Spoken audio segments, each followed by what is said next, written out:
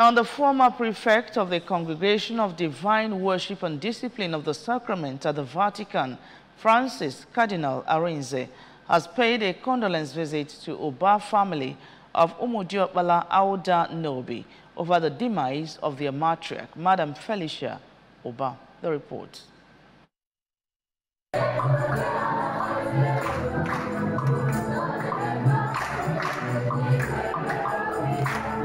His visit attracted friends and relatives of Oba family from all walks of life.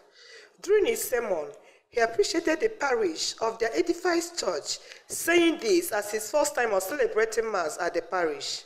His Eminence, in his sermon, charged Christians to always seek the face of God in all their life endeavors, made emphasis from the first reading and Gospel of today, where God asked Solomon what he wants from him.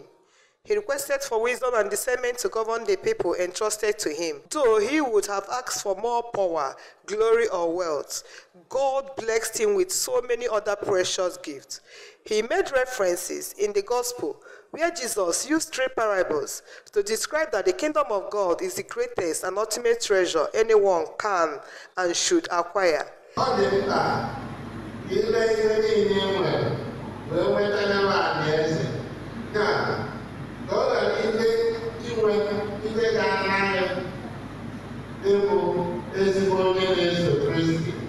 Appreciating the Cardinal, Reverend Father Bartholomew Oba, the son of the deceased, who was full of gratitude to Cardinal Arinze for making out time to condole the family over the death of their matriarch, late Mrs. Felicia Oba, recounted his numerous rules to his priesthood, then as the Archbishop of Onitsha Diocese. Despite his health challenges, said he was his role model in priesthood.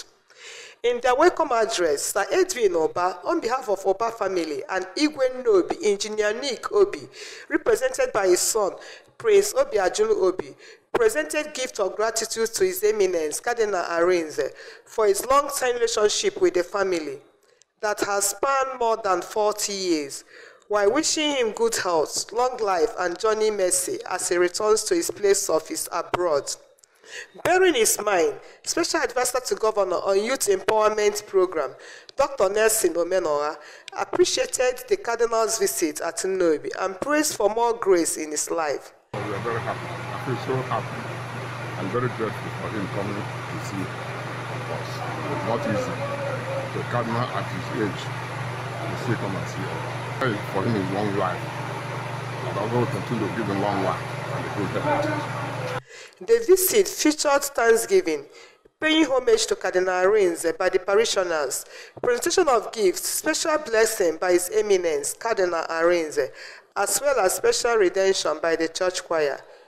From Nobi, Ifeoma Okibo reporting for ABS News.